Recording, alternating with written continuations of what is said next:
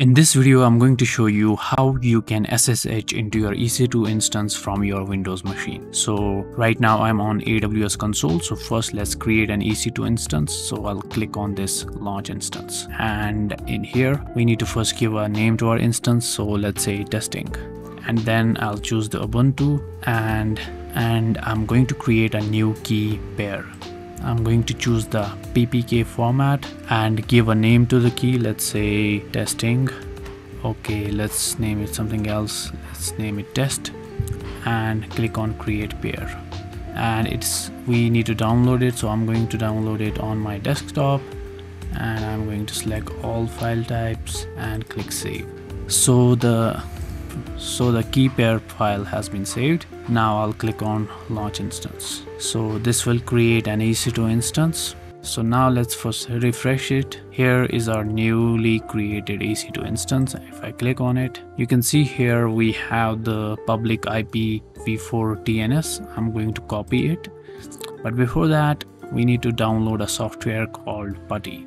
So let's go to Google and search for download Putty. So click on this link. I'm going to click on this link again, and I'm using Windows 64-bit, so I'm going to select this one.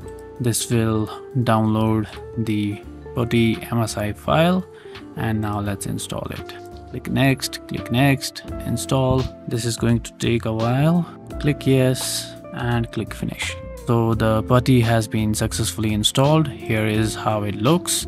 So let's go back to our EC2 instance and copy the DNS and come back here and paste it right here where it says host name or IP address. So let's paste it down there. And then in here, you can see this SSH. You need to click on this plus sign and click on this auth sign. And in here now you need to browse to your key pair file that we just downloaded. So browse that file. Mine was on my desktop. So here it is. So I'm going to click on open.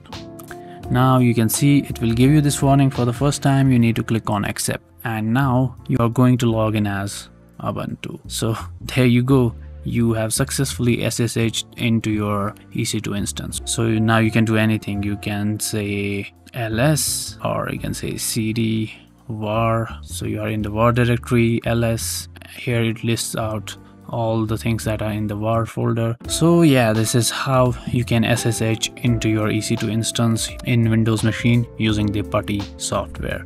So I hope this video helped you. Give this video a thumbs up and subscribe to my channel. It keeps me motivated for creating more videos like this. I'll see you in the next one. Till then, peace out.